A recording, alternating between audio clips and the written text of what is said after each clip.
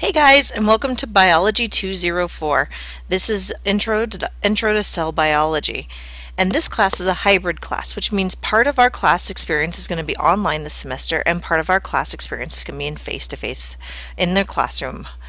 This video is to help you just get acquainted with a little bit of our Blackboard shell and help find things. You'll always be able to find this under the technical support area, and I'll show you where you can find that later. So first thing, when we get into the Blackboard shell, you can see here that we have our class announcements. And this is where you will always be able to find any announcements I've made in class or via email. I will always store them here for you. And you can see a little welcome announcement about class and a picture of our textbook. Now the first thing we're going to check out is our faculty information. This is where you can find my email address, my office hours, a picture of me, everything that you need to know. And it's really important, especially for me, that you recognize that my email address is NicoleFrank@cwidaho.cc. This is really important because there's a Nicole Frank, the student, and if you email Nicole Frank at mycwi.cc like your student emails, you're going to get her and she's not going to be able to answer any of your questions. The next most important place we need to go is syllabus, and here you can see the course syllabus and the Blackboard and the institutional syllabus, and they're both here. And at anytime you see one of these documents embedded, you have all sorts of options as to what you want to do with it. You can make it a full screen, or you can click this down arrow and download a copy, print it, etc. So there's all sorts of places.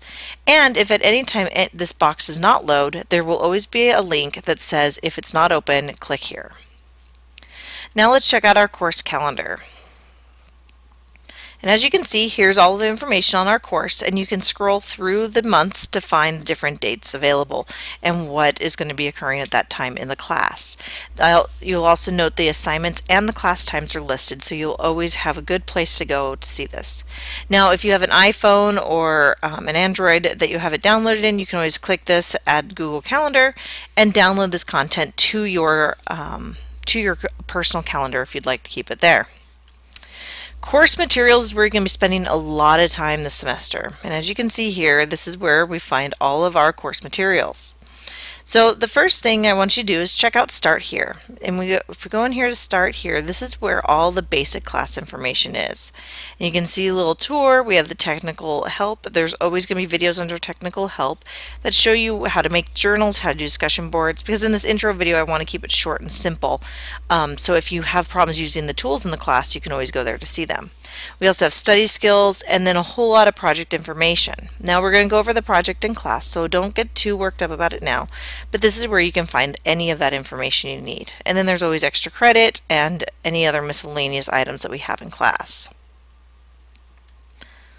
So now let's go back and let's check out one of our semesters, or one of our units for this semester. So here's our first unit, and you can see in our first unit that it has chapters 1, 2, 3, and 4. Now within here, you'll come in and you'll be able to see that here are our chapters. So if we click on chapter 1 materials, there will always be the same content in the same order on each of these pages for you. You'll see the chapter objectives, which is what's working on loading right here. And as always, if it doesn't load, you can click the click here button and it will take you to it.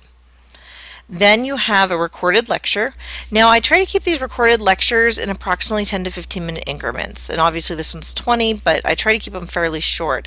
So you may see a couple different parts with the chapters broken up. And you can see that in chapter 4, we have chapter 4 part 1, part 2, part 3, etc.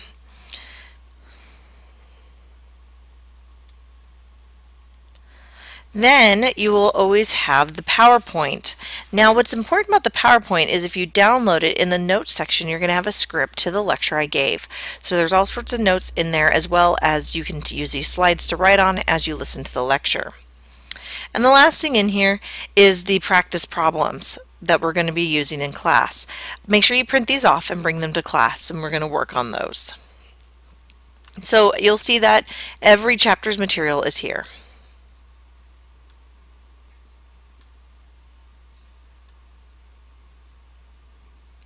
Alright, so then let's look at a couple other tools. Now in the Still Need Help section, Every time we have a chapter open, I will have these files or these folders available to you. And these videos have lots of extra little things. So if you feel like you're not really getting it, you can come in here and check out some of these extra resources. And this is a good place to review things that maybe you learned about in past classes but have forgotten. And there's always the textbook publisher videos in here as well, so you can see those here.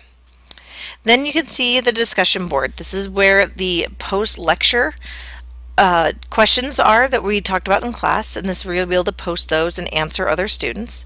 This is where the journal assignment we've talked about in class will be. And then your group project can always be found here under your My Group section. Then we have the grades and all your other standard options here. So that's where you can find all of that information. Now, if you need any help at any time, please don't be afraid to ask. I'm here to help you out, and that's what a little bit of a quick overview as to how this Blackboard is set up for you.